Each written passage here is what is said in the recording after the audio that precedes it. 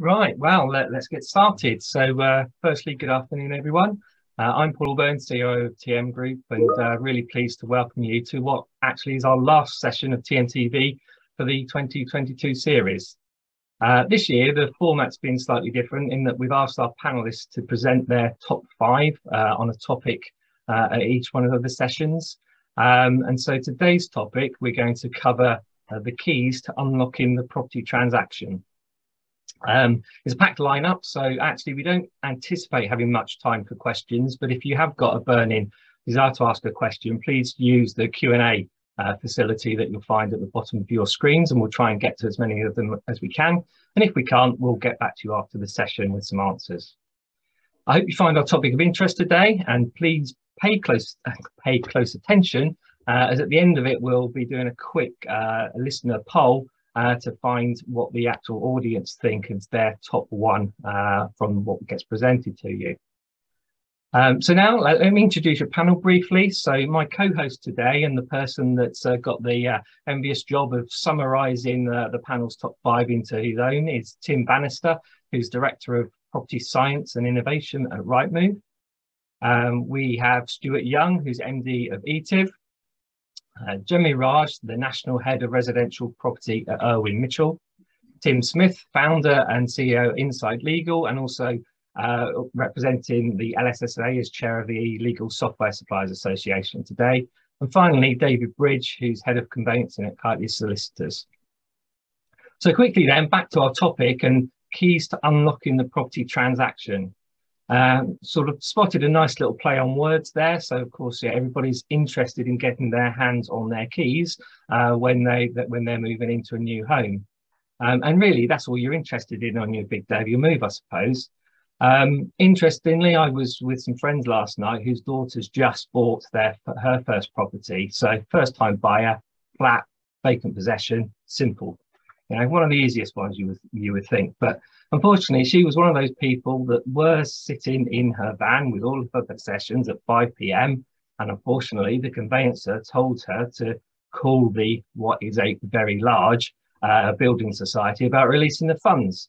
And the building society said, yeah, you're in a queue, you know, you're on the list. And as the clock ticked down past and very approaching close to the estate agency closing time. So, you know, that's a real world situation, and it's not anecdotal. You know, we hear that type of scenario all the time. So it's not a perfect process by any means, and it should be a lot easier, one would think and hope, as we move forward in the years.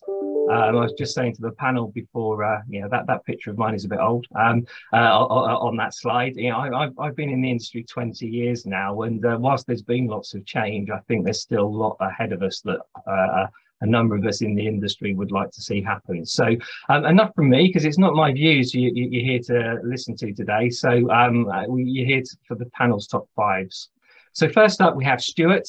So Stuart's got over 15 years experience in the property sector, and since 2018 he's been working with the government and the overall sector on developing a digital identity trust scheme for the home buying and selling process.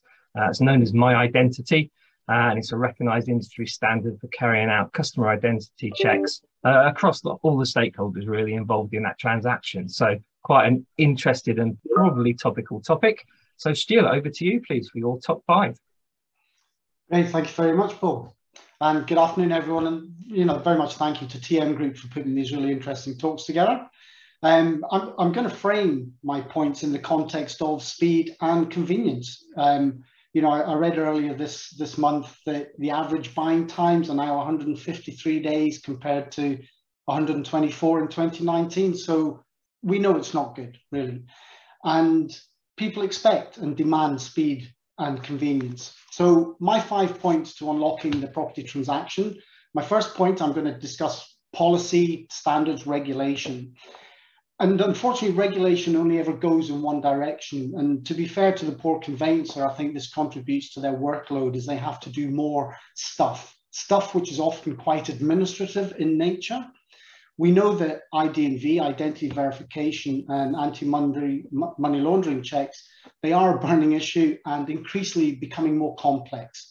Some might be aware that in the context of speed and convenience, the government is pushing through Parliament new legislation on how digital identity should be done. We know that this is a high friction area for customers, for consumers who have to do it up to 5 times through the home buying and selling process, often to different standards and using different information and methodologies. Current processes, there are an administrative and compliance burden for developers, estate agents, conveyancers, brokers, and it's for everyone. It is a hassle, it's a repetitive task.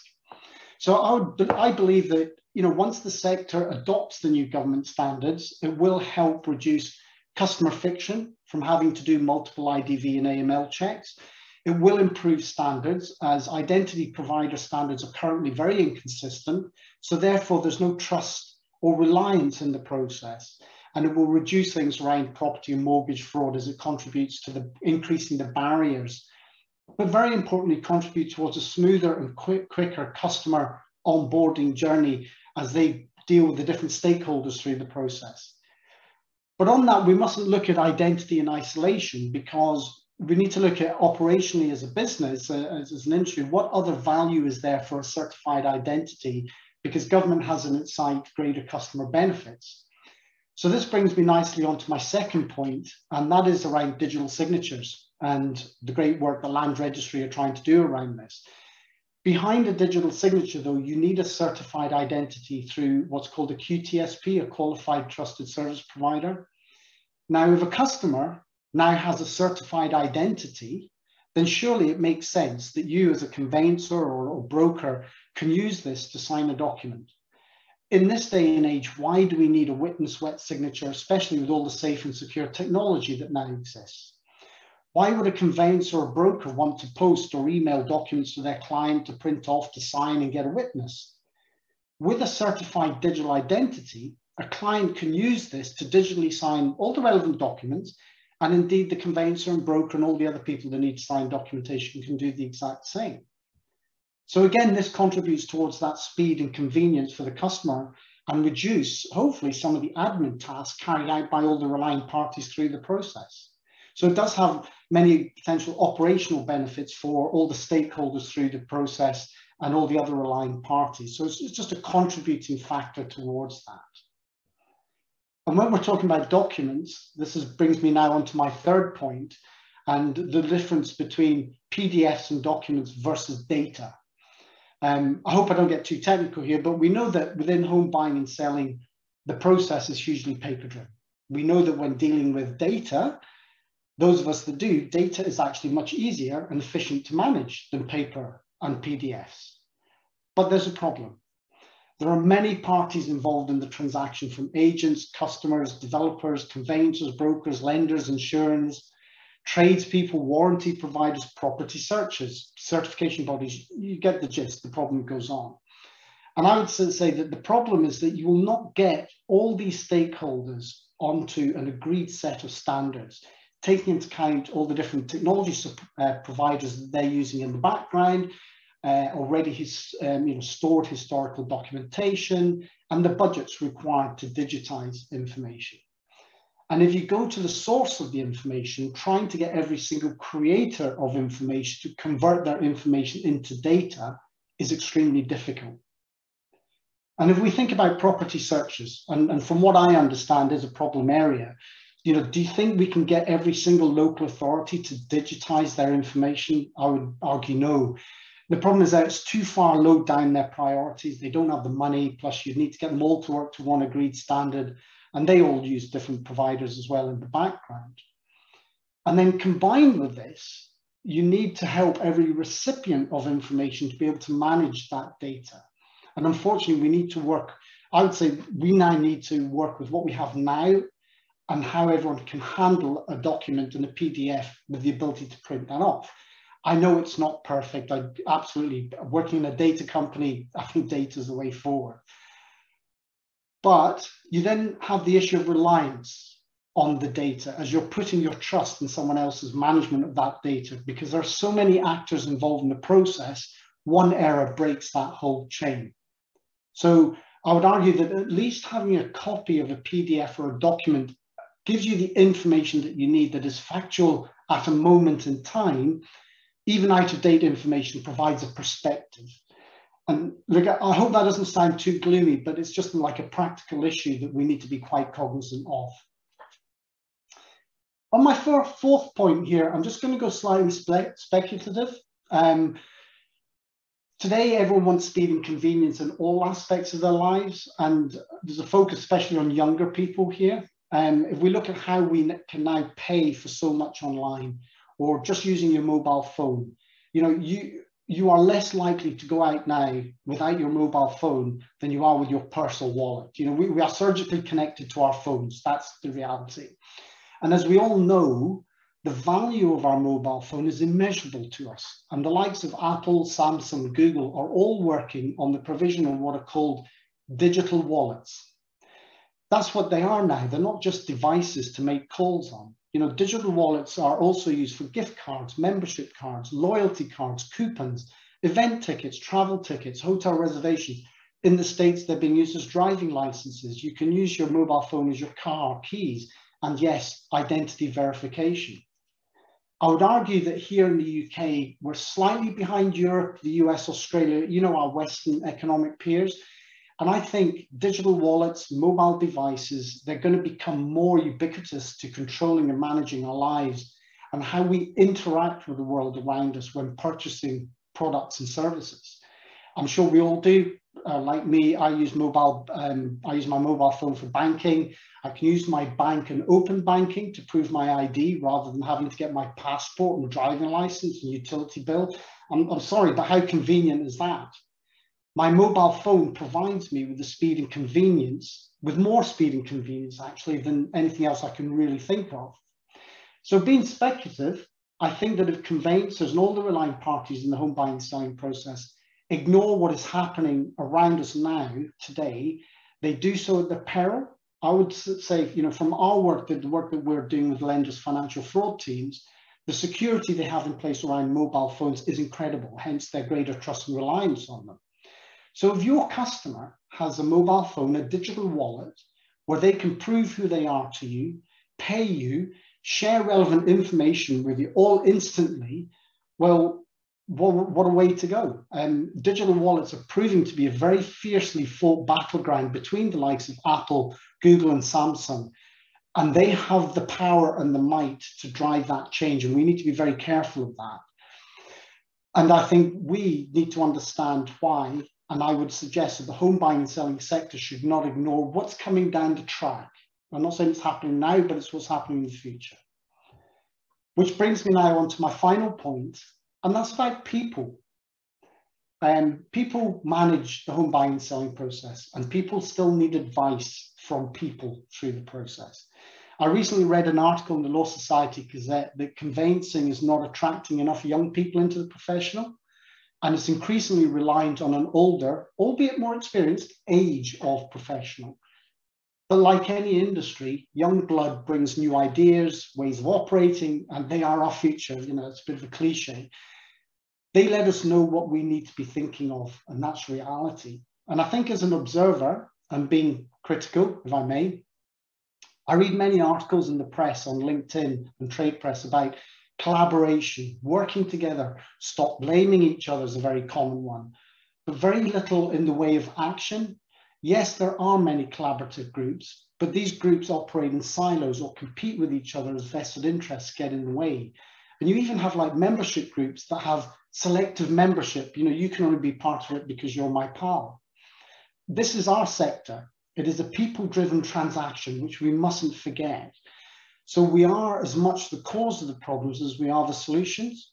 You know, we are the key. The conveyancers, the agents, the brokers are the keys to the customer's transaction. A hugely stressful and expensive time for them.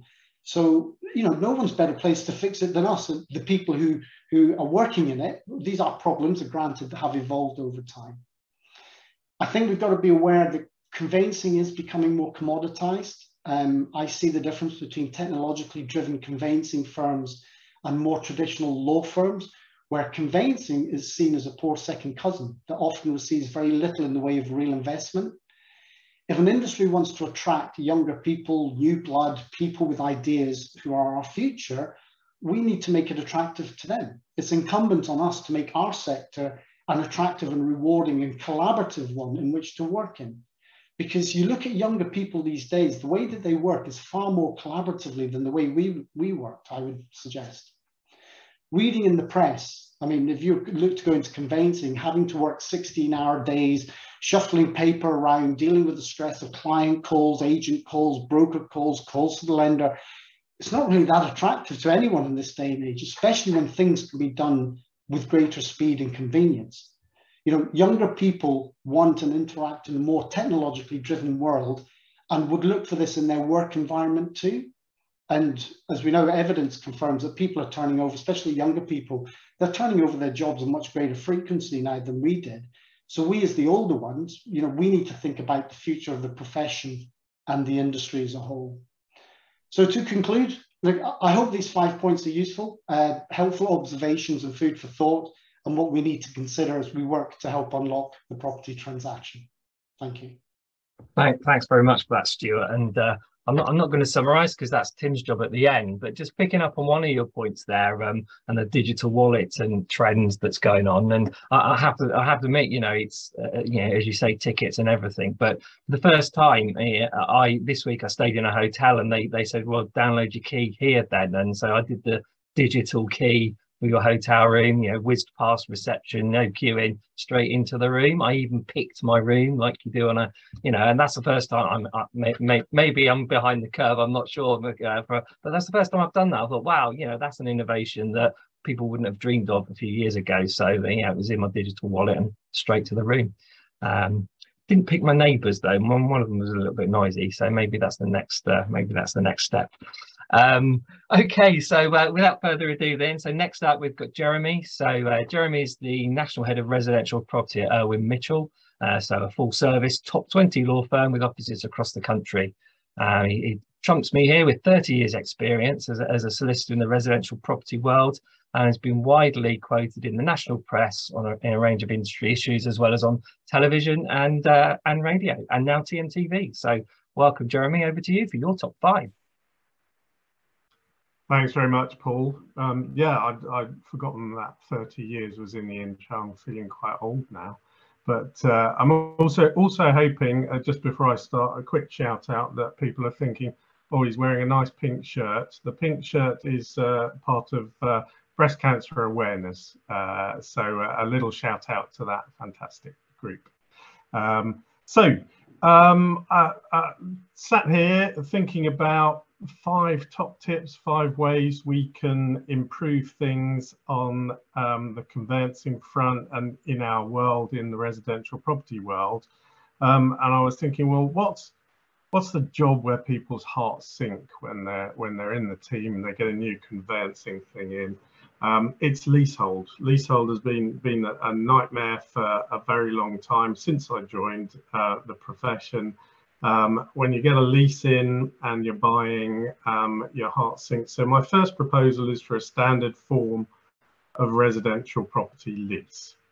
So just thinking about the problem that I'm trying to address here. A lot of buyers won't read or understand their leases, but as conveyancers, we know that unless we are shown to have explained it properly to them, our PI policies are on the hook.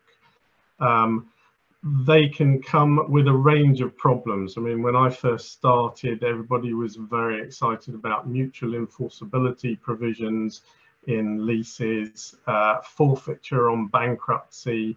More recently, obviously, we've had all kinds of problems with ground rent provisions. Effectively, there are pretty much as many different types of residential property lease as there are law firms out there, and that's good for nobody whatsoever. This isn't a new idea. There was a little known conservative politician who raised this in a debate in the House of Parliament in 1988, and he said we need to reduce the cost, cut out the defect and the uncertainty of leaseholds. That position is still exactly the same as it was. The conveyancers listening will be fully aware of that. So how are we going to proceed in terms of introducing that lease? Well, it's obviously going to cause a lot of debate as to what goes into the lease, but we need a working party to come up with that standard form of lease. And once we've got it, that needs to be a living document, a digital living document that is registered at the land registry that everybody can access, so that if someone says to you, I'm buying this property, it's leasehold, you know what's in the lease, with the exception of whatever is contained in the extra schedules. So some buildings do have unique features. So what I'm not saying is you can only ever have one form of lease. You'd obviously need to have variations for example, mixed use buildings or those with particular types of common parts. But the first idea is essentially, let's have a compulsory form of lease. It gets introduced for all new leasehold properties, and there's the ability for those in franchising or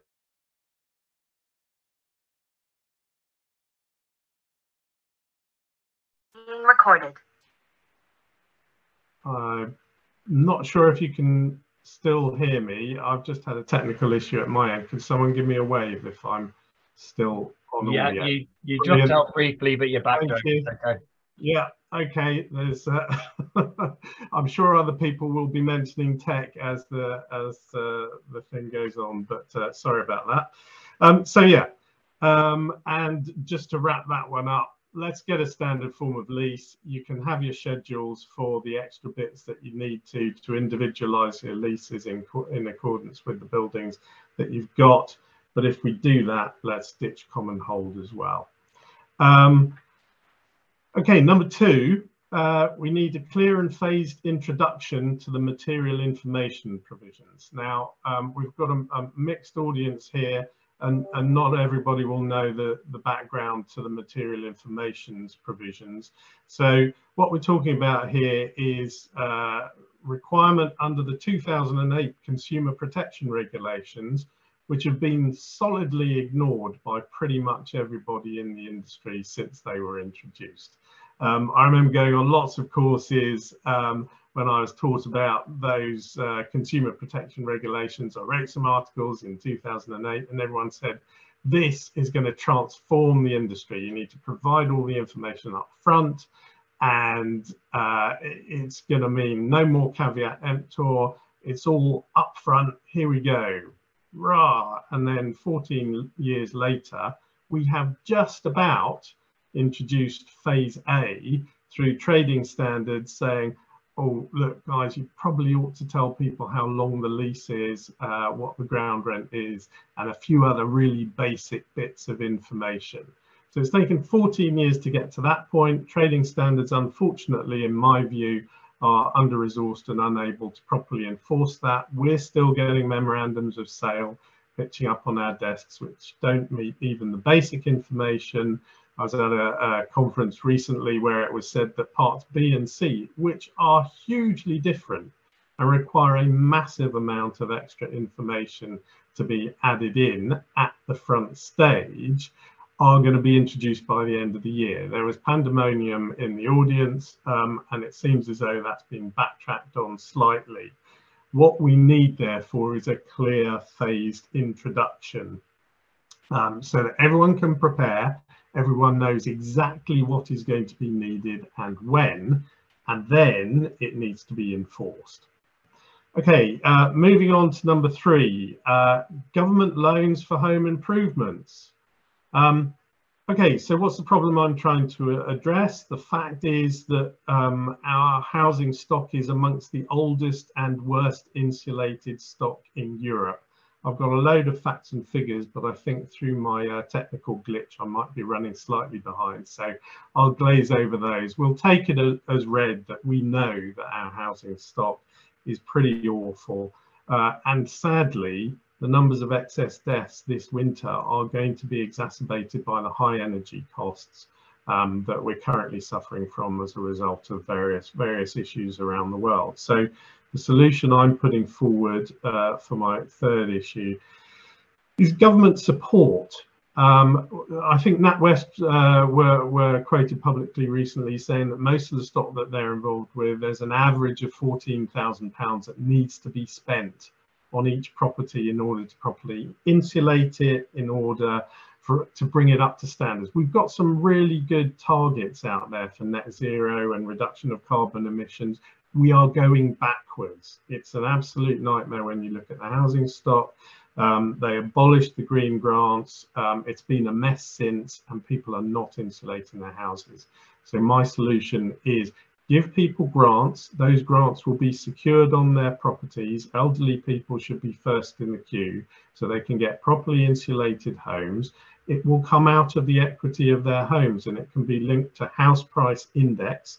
So the increase in the value of their properties can be funded and can be reflected in what the government will get back. It shouldn't spook the markets if the government spends a load of money on that, because it will create extra jobs and revenue, and it will assist the economy. So that's number 3 for me. Number 4, I've thrown this in. It's just a little bit of a provocative one. What do I want from my number 4? I want an independent housing ministry. I would like housing planning and housing delivery to be unhooked from politicians. Again, I've got a lot of stats. I'll leave some of those out just so that I can keep the time. But the housing minister was created as a position in 1997. There have been 21 since then. It's a revolving door. Pretty much all of them have had no long-term commitment to our industry. We need people committed to it. We don't want interference from politicians who say in public, yes, we're going to deliver 300,000 homes. They never do. And those very same politicians are the ones saying, we do need those 300,000, but they can't be in my constituency. We all know that. My model for this is, they said it couldn't be done with the Bank of England. It was government controlled. It was unhooked. It's now an independent organisation which is doing its best to combat what's happening with the politicians. I've got my iPhone running time just so that I don't go over. And I've just seen Liz Truss has been dragged in to see Graham Brady. So by the time we finish this, we're probably going to get a new housing minister in the near future anyway. The downgrading of that position is also deeply worrying to anybody that cares about the housing industry and our housing stock. So from my point of view, it's a little bit provocative. If I can't have an independent ministry, Paul or Tim, if you say, look, Jeremy, you've been smoking something, we're not giving you that. As a fallback, how about we go for a Secretary of State with a seat at the cabinet whose sole responsibilities are housing delivery, planning reform and efficacy, and green measures throughout our housing stock. Okay, that leads me on to my last one. This hopefully will resonate with some of the more tech-minded members of the panel and the audience. I'm talking about logbooks for homeowners. They are the future. I think we all know that. My concern is that the logbook providers are doing their absolute best to regulate themselves and to work together. But we don't have any proper regulation, and we don't have a clear idea of how logbooks are going to be adopted by the industry. I'm a big fan. I do believe that they are the way ahead. And what I mean by that is we need a single digitally recorded source of information for properties. If you look at what the Land Registry is doing, they're doing their best to follow countries such as Holland. It was a fascinating talk on tmtv's last one of these sessions when it was mentioned that local land charges were brought into their equivalent of the Land Registry some time back, and they're much more efficient as a result. Why can't we be more ambitious than that? Let's just get everything in a central place. It's a logbook, and my proposal is that those logbooks should be paid for by homeowners. We can say to people, look, as part of your home ownership, you need to maintain a central register and pay for it. But it would also be mandated for utilities, state bodies, local authorities, and other regulatory bodies to provide the information and to update it. We all know that flooding and other things like that need to be centrally recorded and advised to clients. So why not just get it in one place and tell people you need your logbook and you need to keep it updated, and we tell all the statutory and other bodies you need to be updating that for people.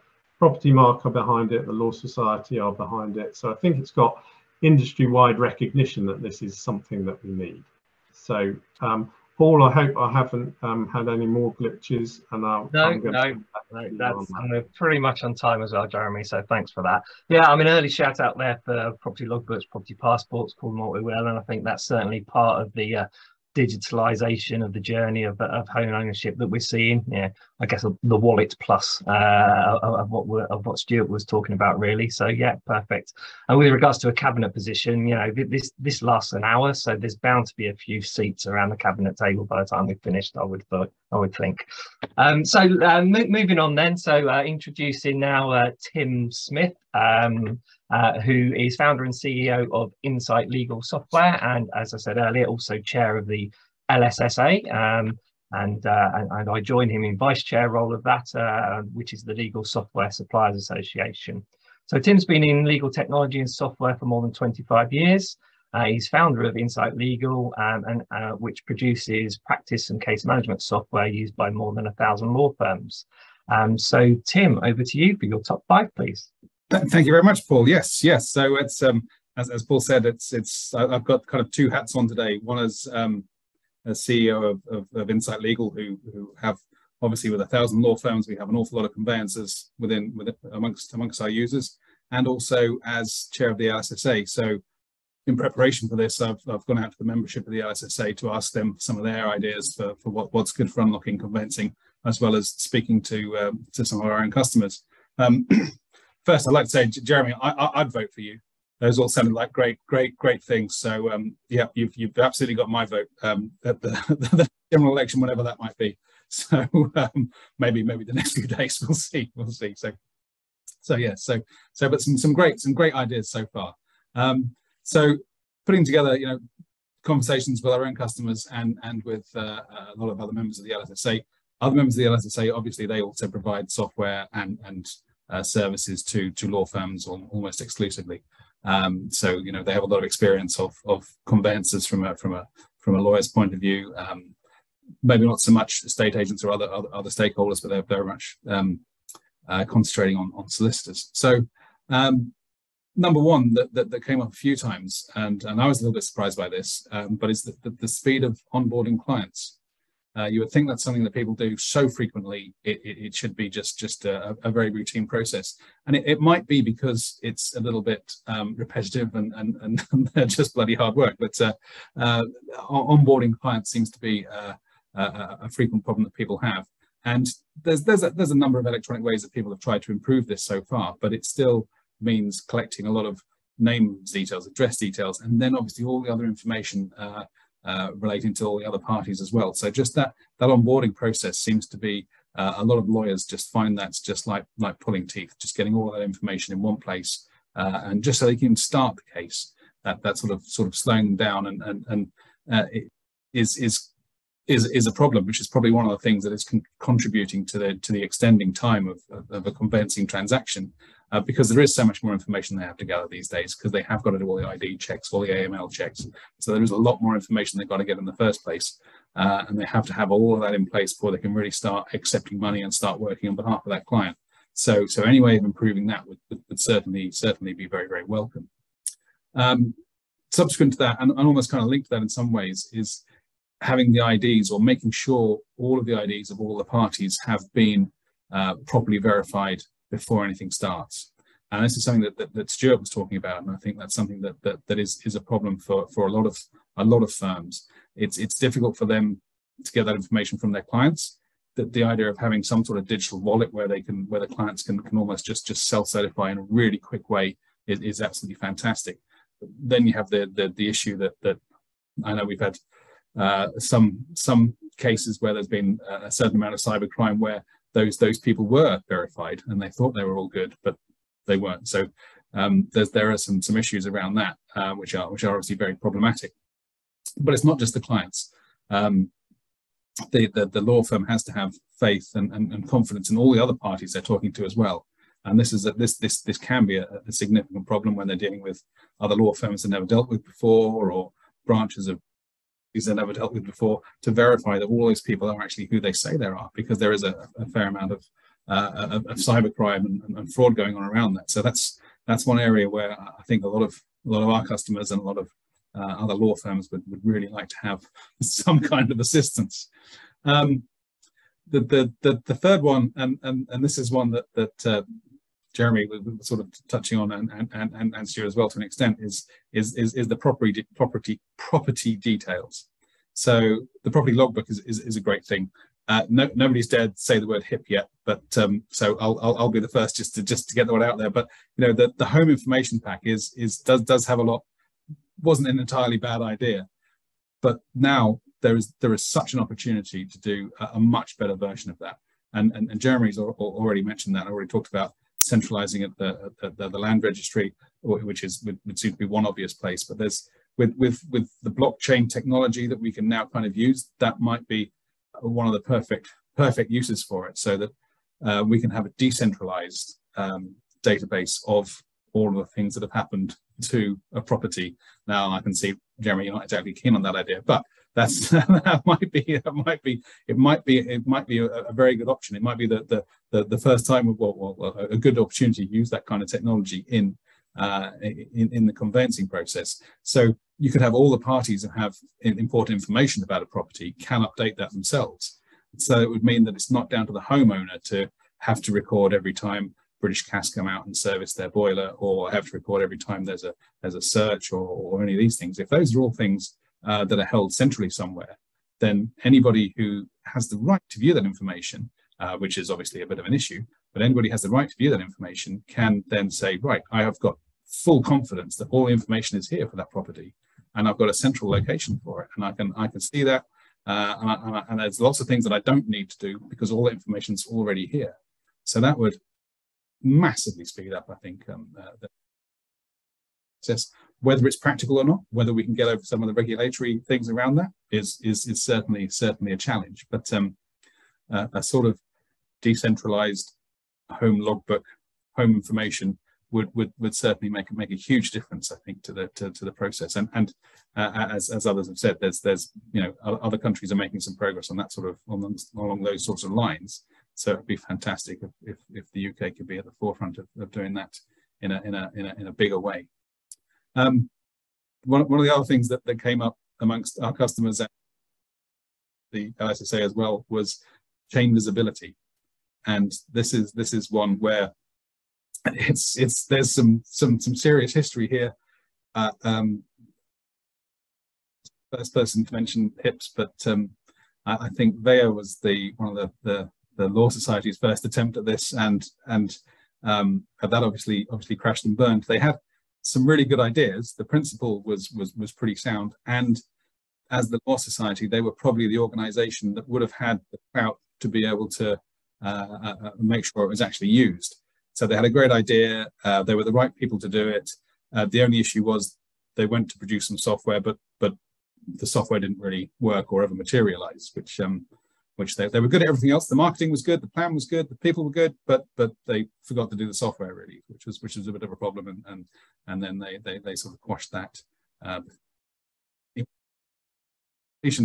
But the idea is a sound one, and I can also remember from my, well, just call it 25 years, the Law Society, the Land Registry also trying something similar. They tried to create their own chain matrix.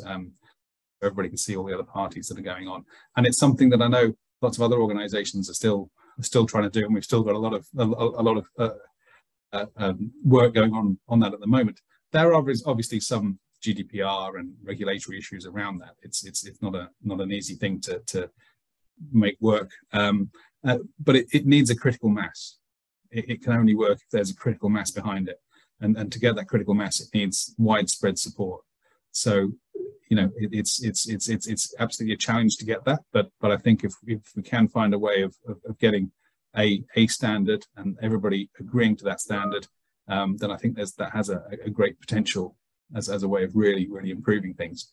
And that actually in many respects brings me on to the fifth one, which, if we can have a working chain metrics of some variety, then improving the communications between all parties would be something that would come out of that. So between our customers and the LSSA members, a way of digitizing and automating communication is one of the things that's very much come up, that people in conveyancing process really want to be able to see, because we all know about, and I think, Paul, you actually mentioned at the beginning, all those telephone calls you have, frantically trying to phone the lender to make sure your money can be released.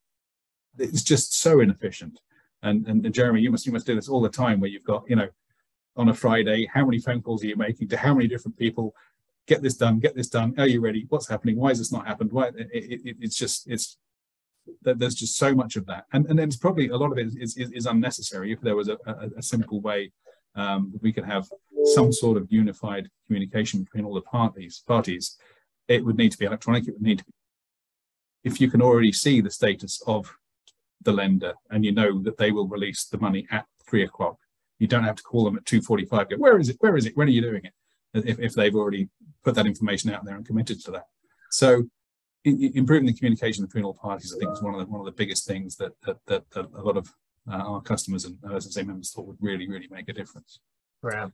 Thanks for that, Tim. I think that's in interest of time. I think I need to step in there and move us on. I think just picking up on one of your points there. So the Matrix, a dystopian future in which humanity is unknowingly trapped inside a simulated reality. Probably how a home mover falls. With no further ado, then finally from our panel, before Tim has the, as I say, unenvious job of pulling all this together for us, is David Bridge. So David's been around the conveyancing industry for, I think we've got quite a lot of experience around the panel today. And in his most recent roles, he's working at Kiteleys since May 2022, but he also sits on the Conveyancing Association Executive Board, where he looks at policy and standards and tries to affect change for the better within the industry as a whole. So that's quite a larger topic there, David. But for your top 5, please, 10 minutes, away you go. You're on mute. Start. That was a good start, wasn't it? A relief for some, I suspect. So yeah, one of the problems of going last is, of course, other people have touched on quite a lot of what one might have wanted to say. So one of my complaints you'll come to is duplication. So please forgive my duplication. So there's an irony there. But I think my top 5 go into a bit more about where we are, not where we're going, because actually sometimes we need to actually look at fixing the process now. That's actually what the customers want, is what do we do now, not necessarily what are we going to do when and if we have a stable government who actually takes some interest in it. So for me, my first one has been touched on, and that has to be centralised ID checking.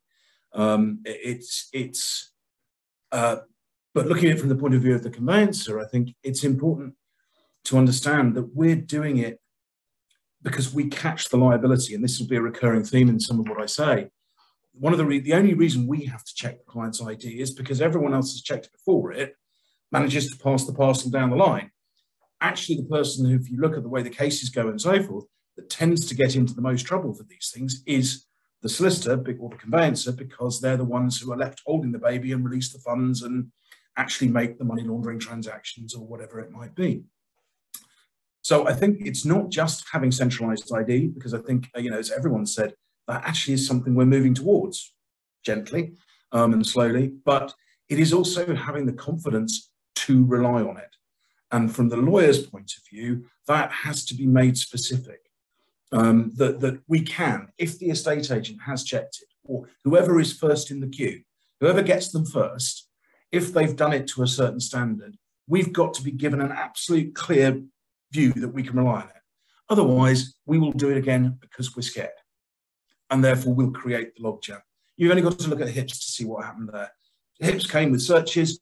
A whole half the profession used to do them again because they wouldn't trust somebody else's searches. I mean, it's ridiculous, but that's the way it works. So seems to me that's something, it's used that, but it needs to be done sensibly so that everyone speeding along here because I tend to go over. But my second point is actually just to challenge the premise of the question to a slight extent. Why do we need to speed it up? Why is speed this end goal that everyone wants to look at?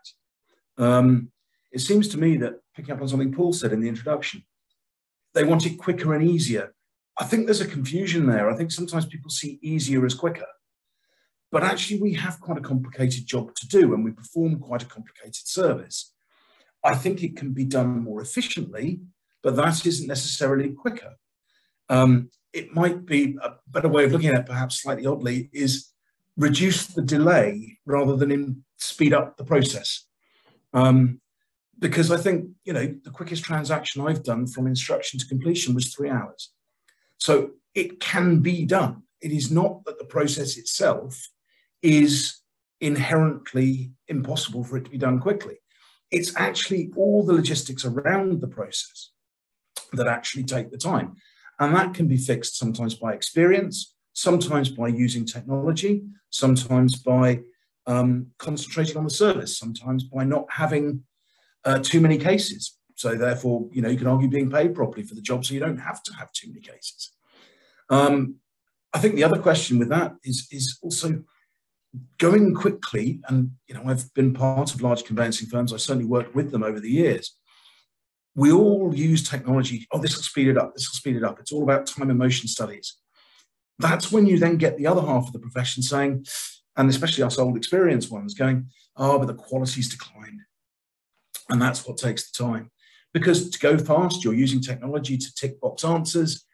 And actually somebody comes along somewhere in the chain and says, yeah, have you really thought about that? Really?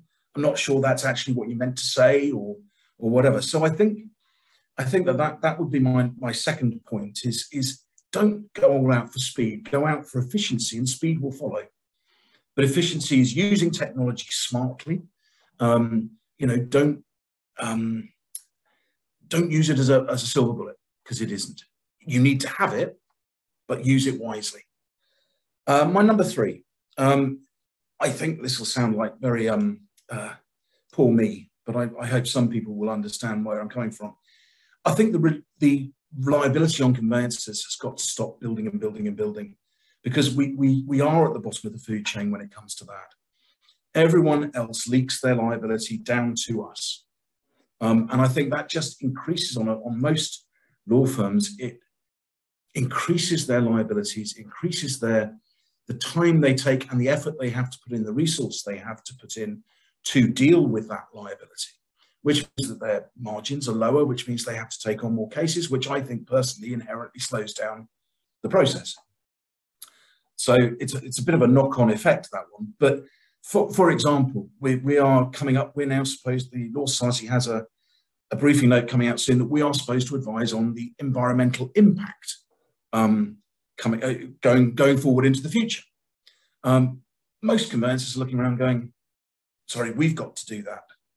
So now we're looking to, obviously to the other parts of the industry to say, well, how are we going to do that? But the truth is we can't. I know nothing about advising on environmental impact over the next 20, 30 and 50 years. And I've been doing this a long time. I'm quite good at it. Put somebody who's a newly qualified into that position. How are they going to do it? So we're not going to do it. What we'll do is spend a lot of time worried about not doing it. And then we will raise a whole load of inquiries just to try and cover our backside as to, I think we've covered it off. Hopefully, if we ask enough questions, we will get away with it. That is slowing the process down. It's putting barriers in, but it's regulation that, if you like, is putting that barrier in. Why did they select the lawyers? My guess is because the surveyors said, oh, no, we're not doing that. And they went, oh, okay, we'll get the lawyers to do it. That's not beating up on surveyors. Good luck to them. I wish we would do the same. But it's sort of similar, I suppose, to CQS, isn't it? Do we need CQS? I don't think we do. I think it puts more liability onto us. It puts more regulation onto us. We spend more time dealing with it, less time doing the job. Again, we're back to duplication and so forth. So I think we've got to stop shifting the risk. And every time a new risk comes up, every time there's a revision in what we do, we've got to somehow, as a profession, say, we're not the right place for this. That will speed up the process. My third point is reduce duplication. As I said earlier, there are the obvious ones we've already talked about, everyone checking ID. But you've got surveyors visiting the property and then asking us to confirm boundaries. But I don't visit the property, so how can I confirm the boundary? There seems to be quite a lot of duplication in the process. You have it with signed documents. You know, we've got, this one's got to be signed. Oh, it's not been signed right. I've got to send it out again. That's also a duplication that would be fixed by digital signatures, I think, in that particular case, because at least then actually you wouldn't have to worry about, oh, I can't read the witness's name, or I can't, you didn't get a witness, or you didn't do the witnessing in the right place. Those things create drag on the system quite considerably, and they could be fixed tomorrow. It could be fixed tomorrow also by people following the process that you set them out, but that's a slightly different question. So I think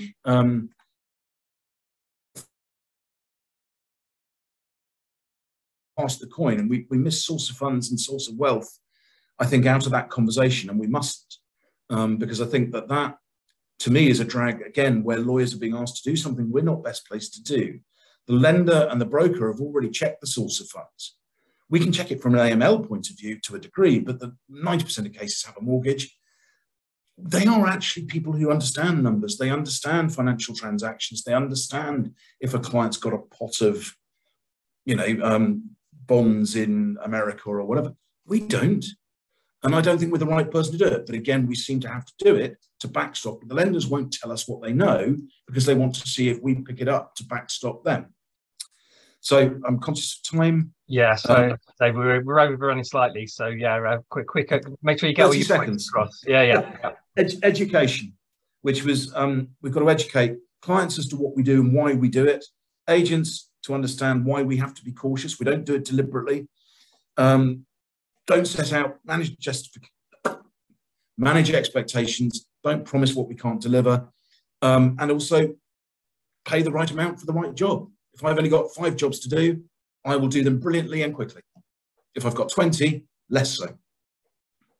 Brilliant. Thanks very much. Thanks very much for that. So good that it's not all about technology. Good that it's about people and process there as well. So thanks very much for that, David. So now over to Tim, who's got, I really quite like the title actually, Director of Property Science Innovation. So I quite like that one. So he's worked for Rightmove since 2010. And yeah, please try and summarize all of that so that we can then get a polling right at the end.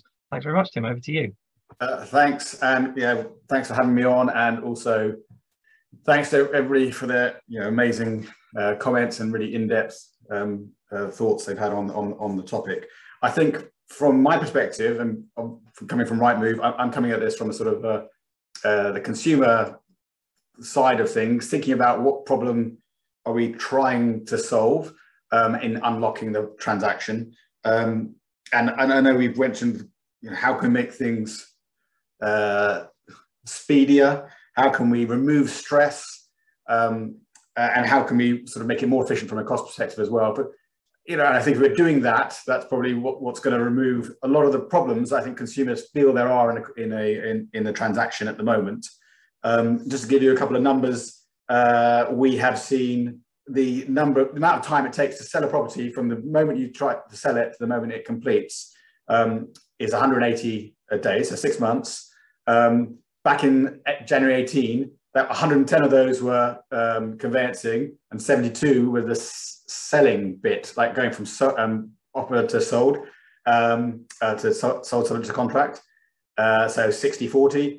Now it's 143 days to 150 for the bit from sold to completing, and it's only 37 from the beginning. So it's gone to 80-20. So quite a dramatic change, and where there's perhaps some of those stresses are coming for people. So what I try to do is I try to pull out some of the things I think that might help from what people have said, solve some of that stress and speed up some of that time. The first bucket was communication. I think everybody sort of mentioned this, touched on it, and particularly communication through the process. What's expected of people. I think David just mentioned this around life's about managing expectations. So I think people go into the process not really knowing who should be doing what and when it should be done, and what's the realistic expectation for the whole process. And I think a lot can be done to sort of help people through that journey and build that communication from the consumer side of things, and then linking people up along the way, because obviously it's not just conveyancers, there's lots of people involved in that getting through to completion. So how are they communicating? I think obviously I think most people who've spoken so far feel that there could be some improvements in that, and if that could be an area of focus, that seems like a top one to focus on. That leads me on to visibility. I think they go hand in hand, and I think a lot of these top picks go hand in hand. So chain visibility, for example, being one. I know that's a key element that will help people focus in on where there might be problems. I think maybe some people that go into buying a home don't even realize they're going to be in a chain, don't even know what a chain really is, and then suddenly they're in a chain and they have to care about what's happening to lots and lots of different people. So that can be quite overwhelming, and I think so. Tim, I think, mentioned this, and that seems like, you know, a good additional sort of piece that can go with communication to try and help remove some of that stress. That leads me on to another piece of stress, which is information. I think Jeremy mentioned this, and a number of people have mentioned other attempts at improving the information we have about the home, and getting that information to people at the right moment, and with the right information around the information. So I don't think you need to give people the information that they need at the right time, in the right way, in a way that they can understand it. And I think we're making steps. You know, material information is a big step along that line, and glad we're making it. And there are other parts to that as well. And if we can furnish people with the right information at the right time, and you've helped with visibility, and you've helped with communication, I think you're going to start unlocking things. And that then leads me on to digitization. That's been mentioned by people a lot. As somebody from a tech business, clearly I'm going to be talking about that, and somebody who's spent his time working on data for many, many years now. You know, the more you can digitize, the more efficiency you can gain. And I know, people have mentioned specifically ID checks. Speaking to people I know who've recently gone through the process of buying a home, the amount of times that they have various different types of ID check, they say it's reasonably efficient each time they're doing it, but it's so many times they're doing it.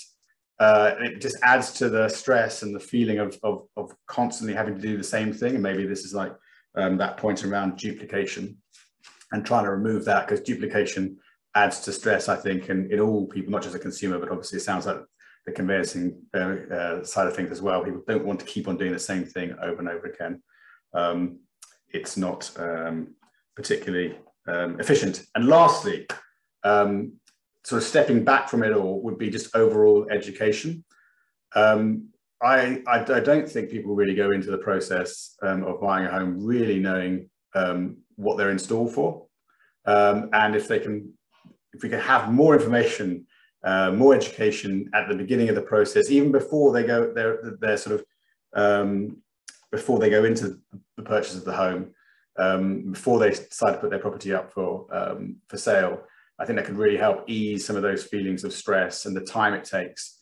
I was speaking to somebody who mentioned, you know, they had no idea how much they'd have to do from an anti-money laundering perspective, about how much they would have to prove how they got hold of the deposit, and how they had, you know, they were getting money from their parent, and how much time it would take them to pull in information from their parent about where they got the money. So yeah, if they knew that beforehand, they could prepare themselves.